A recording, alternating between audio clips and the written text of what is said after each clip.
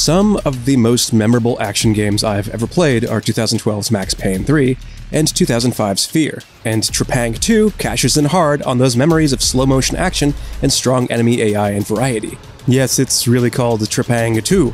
No, it has nothing to do with the sea cucumbers of the same name. Instead, this is a first-person stealth action shooter that's tilted decidedly toward action. It's got plenty of excellent running and gunning, and while its story isn't all that frightening, there are occasional successful jump scares that mix up the near-constant mayhem of battling its surprisingly smart commandos and corporate cultists. We are fragments and unimaginative minds. Granted, it's also a little bit short if you're only focused on its main objectives, but that just means it never outstays its welcome.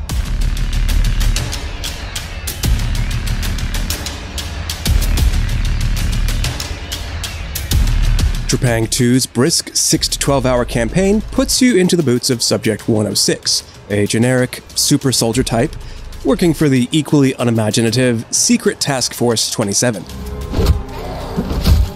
After escaping a chilly underground Alaskan prison, you spend the next 10 or so hours in pursuit of the evil overlords of the Horizon Corporation, a Dr. Evil-like entity that's notorious for its failed attempts at creating its own super soldiers, among other evil schemes. What ensued was a series of video game and action movie cliches, executed with such over-the-top violence that I had no problem suspending my disbelief, often in unimpeded bliss.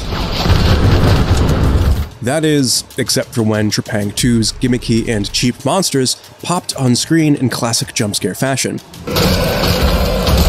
Before the story just sort of forgot about their existence entirely, thrusting me right back into its gory military shooter-inspired action without more than a shrug and an occasional intel entry with, some sort of grotesque drawing on it.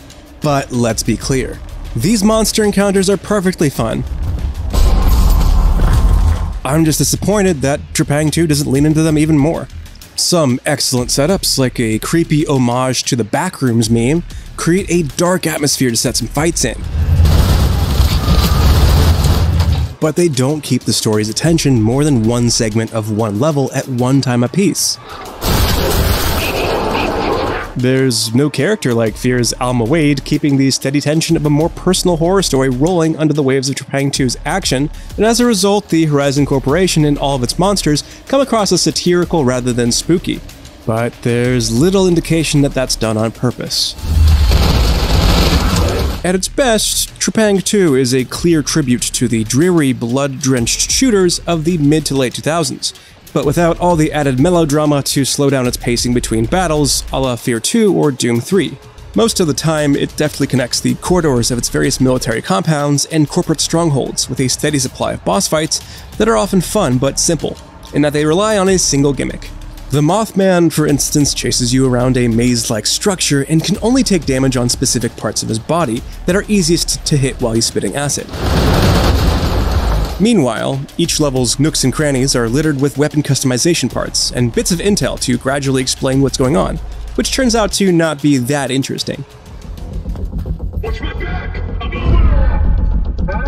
Halfway through the first level, you're already introduced to Subject 106's nifty cloak and time-slowing focus abilities.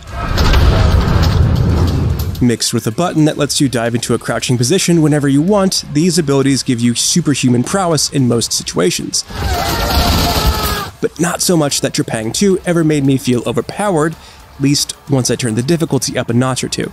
I'm not much of a stealth player, and it always seemed like the cooldown timer for my cloak ability was a bit too long for my tastes anyway, so I generally forgot about it. And I didn't miss it, because great level design is far more important to stealth than a lazy invisibility button. Trepang2 often lets you just shoot out lights to pass under the cover of darkness, or set some traps for a good old gillied up time. It's especially important to remain versatile, since there are often so many enemies on screen at once, and they will relentlessly group up on you, or flank you, and they do appear to communicate your position to one another. This all speaks to its excellent open-ended combat across its 6 primary and 6 side missions, wherein its 8 highly customizable weapons gave me just as much leeway to simply dive into the action and kill everyone in sight on my own terms. The rhythm of Trepang2's combat isn't really about choosing the right gun. Every weapon is viable in every battle, whether you're dual-wielding assault rifles or finessing your way through enemy squads with a single handgun. Instead, it's all about carving out the right approach. Aside from the rank-and-file enemy soldiers armed with SMGs and pistols, many of Trepang's enemy types are shielded or armored and only vulnerable to headshots. Some come equipped with long-range firearms and will scurry around the outskirts of a battle to pick you off when you stray out of cover, and some will even chase you around with explosives in hand. Each enemy demands a different approach, and my favorite moments were when I was surrounded on all sides with a vast array of different variants, forcing me to improvise rather than stick to any specific weapon or tactic. Pistols, SMGs, shotguns, assault rifles, and DMRs can all be dual-wielded once you find the hilariously titled Dual-Wield Serum, and it adds an extra dimension to gunplay, in that you can become lethal at close range while dual-wielding any weapon, though you'll still struggle to pick off enemies from afar. Likewise, it's slightly disappointing you can only dual-wield identical weapons, so there's no mixing and matching a shotgun with an SMG, but it pays off with a gratifying spectacle when you decimate a crowd of armored bad guys in slow motion, brandishing two shotguns or assault rifles like toys. The reload animation when dual-wielding two unfolded shotguns will never cease to make me laugh. Adding to the frenzy of Trepang2's combat is a melee button that feels great to use, and it lets you beat your enemies down or unleash a Spartan kick once you've closed the gap, making it easy and often hilariously fun to direct the flow of the carnage in slow-mo.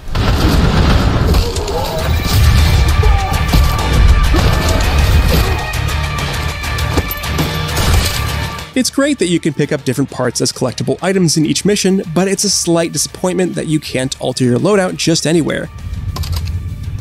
Every add-on comes with a drawback that's described in text, such as the pistol's laser sight making you more visible to enemies, or the shotgun's unfolded stock making reload time slower in exchange for better recoil. So it all feels balanced and often broadens the number of viable playstyles available. Trepang2's wild action also consistently looks awesome. Sparks and blood fly in all directions at gloriously high frame rates in 2K resolution at max settings on PC, even when the action seems like it should be too much to handle for my now aging GeForce RTX 2080 Super. Some levels are drab and colorless, like a typical shooter from the Xbox 360 era, but its action truly comes together in some of its more detailed environments. In the Horizon HQ area, for instance, the Festival of Carnage is contrasted against arrays of LED panels refracting colorful waves of light across the tower's glimmering marble floors. I've seen better, of course, but it rarely stuttered or lurched to a halt, even when tens of things were happening at once, giving an almost consistently smooth shoot-'em-up experience from start to finish.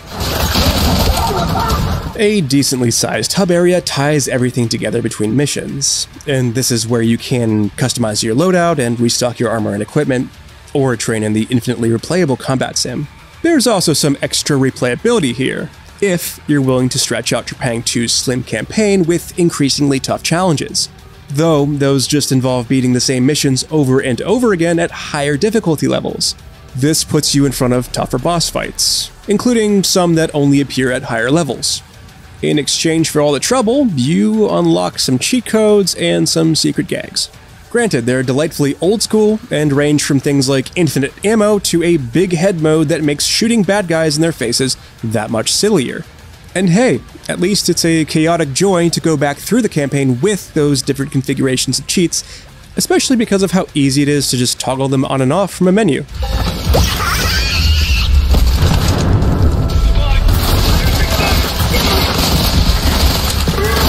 Trepang2 is a delightful tribute shooter that brings the relentless yet intelligent and often creative action of games like F.E.A.R. to the modern standards of 2023. Its diverse enemy encounters and smart level design are top-notch, though it's less successful when it occasionally dips into lukewarm survival horror elements, and that's when it becomes apparent that it could have really used a stronger story and better scares.